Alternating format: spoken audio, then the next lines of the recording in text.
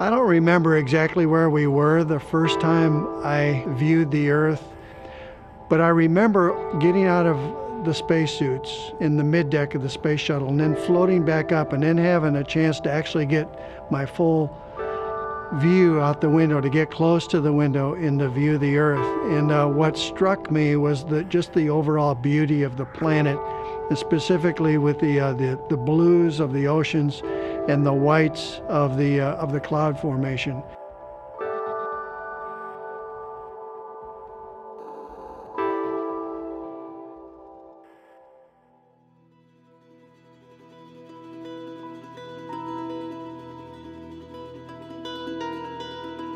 I put a high priority on photography and video out the window of the Earth.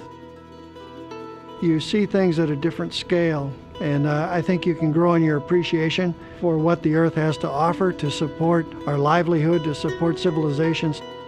And now we can see it in a global scale and maybe grow in our appreciation of those things that are unique to Earth.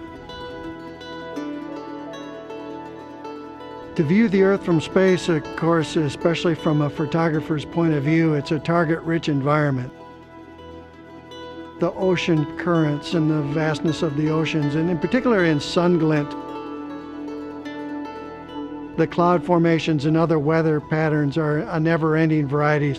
The different landforms that you have show themselves in different ways.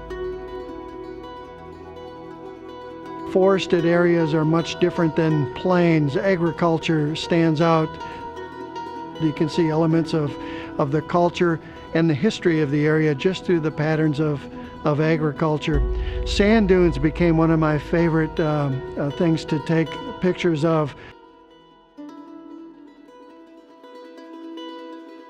You also have the evidence of civilization and habitation on the Earth.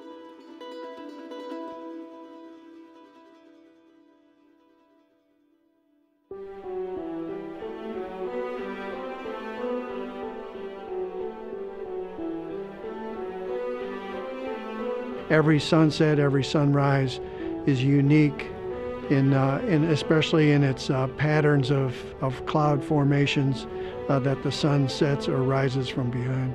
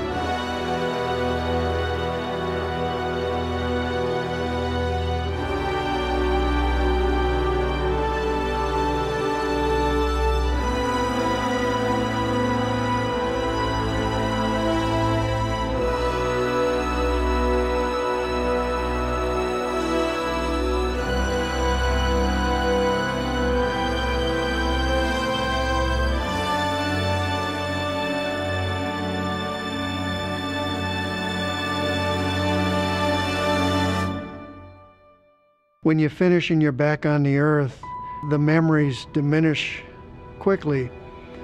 So to capture the memories, to be able to bring back the experience to others, and viewing this planet, now we can see it in a global scale and maybe grow in our appreciation of those things that are unique to Earth.